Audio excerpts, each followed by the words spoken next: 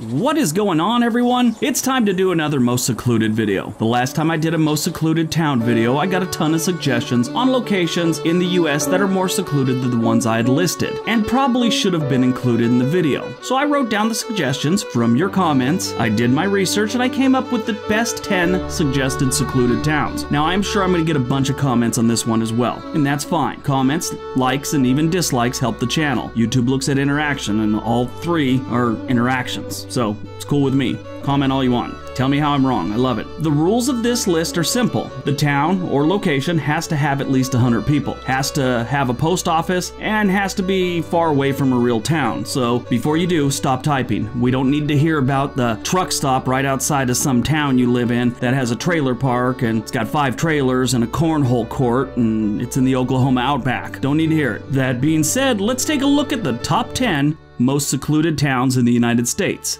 The viewer version.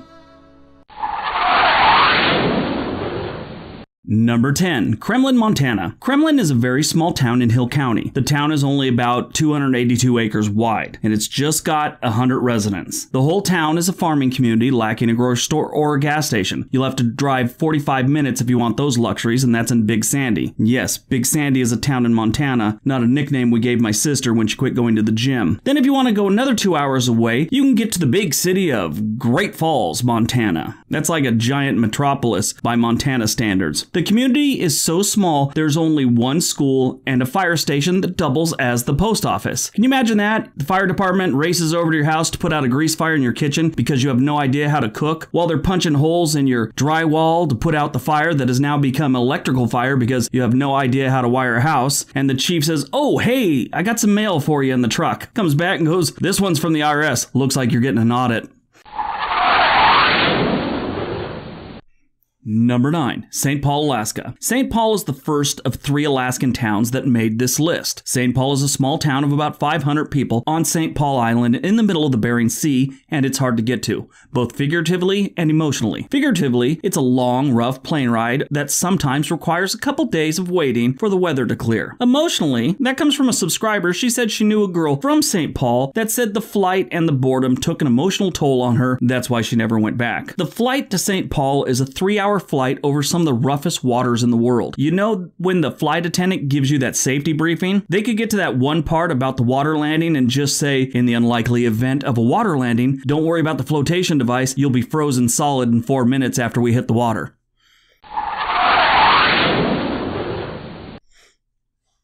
Number 8, Point Lay, Alaska. Point Lay is on the northwest coast of the state of Alaska. Like many other towns in the northern region, there's no roads to Point Lay. Any food, any supplies the town needs, they have to be brought in by plane. Back in the Cold War era, it might have been a little bit easier. The Air Force actually had a small installation there for some satellite dishes, but those were taken down around 2005, 2006 after not being used for like 10 years. The population in 2000 was around 250 residents. As of 2015, the population has risen up to 270. They gained 20 people, with only about 85 residents in the workforce. So that's not good. Only about a third of the people actually working. Point Lay is a native village with about 80% of the population being native Alaskan. This thing is way out there. There's nothing around it except ocean and land, mostly frozen tundra.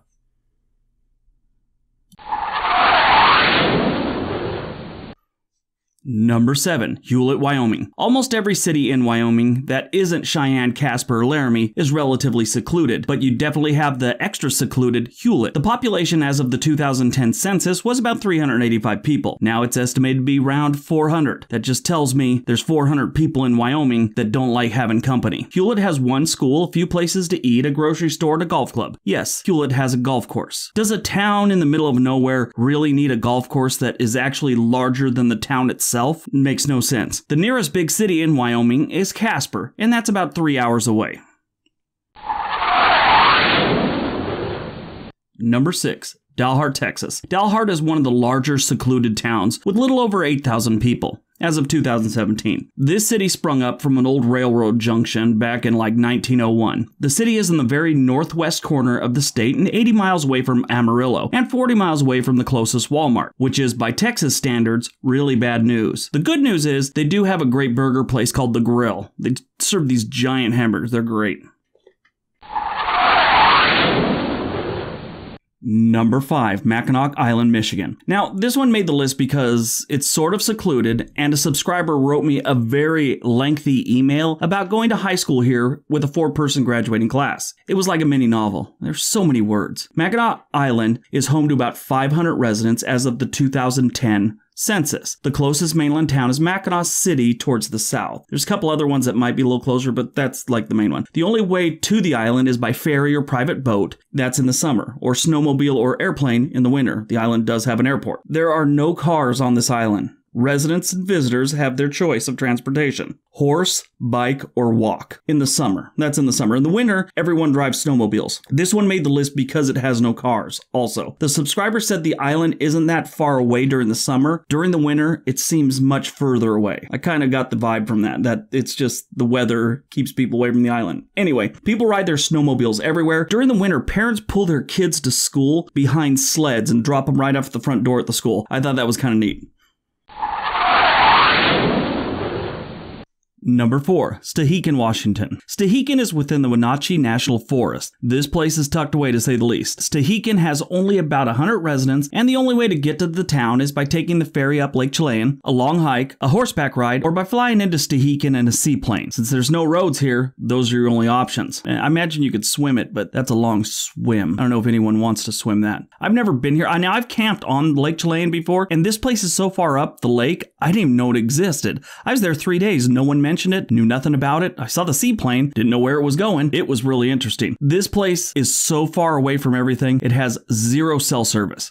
Zero. If you want to drop off the grid, this is your place. Now, like I said, I haven't been to that town, but I heard it's really nice. The pictures look nice. I'm going to go there this summer. I'll have pictures for you in June or July, I'm sure. Very interested about this place.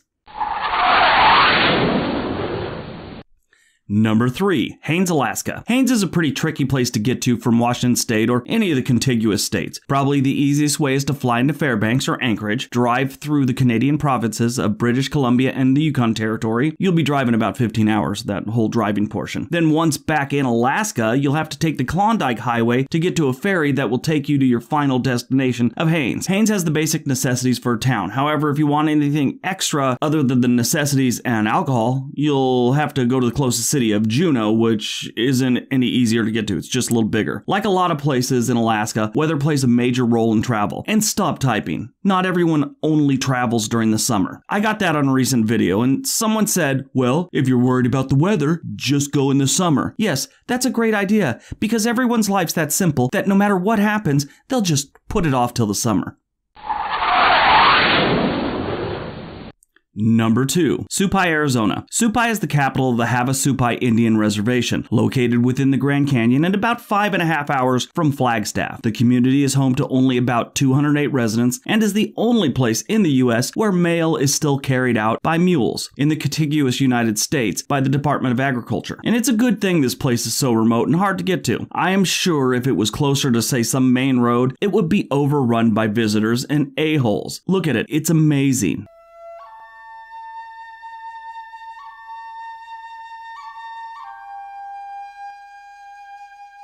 Most people that make this trek do so with a certain amount of respect. You're not going to see people in beach chairs with beer like you would at the river or Lake Havasu. It's a lot nicer, just hard to get to.